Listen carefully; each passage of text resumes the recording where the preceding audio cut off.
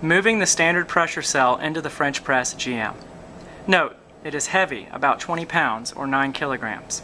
Support the bottom closure plug to prevent it from dropping out of the cell body.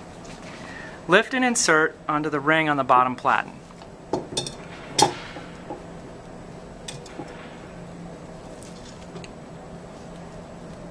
Hook the piston's T-handle onto the J-hooks beneath the top platen.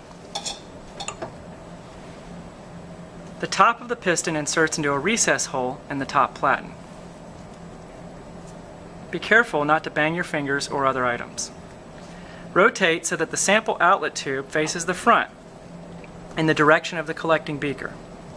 A run of flexible tubing can be added to direct the flow. The flow valve assembly should be to the left side and is clear to turn.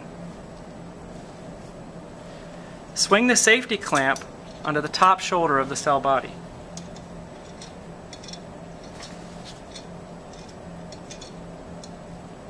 Be sure the metal brackets are not touching the piston or it can scratch it. Be sure the small screw on the cell body is not underneath the safety clamp but in the back. Secure down by tightening the 2 thumb screws.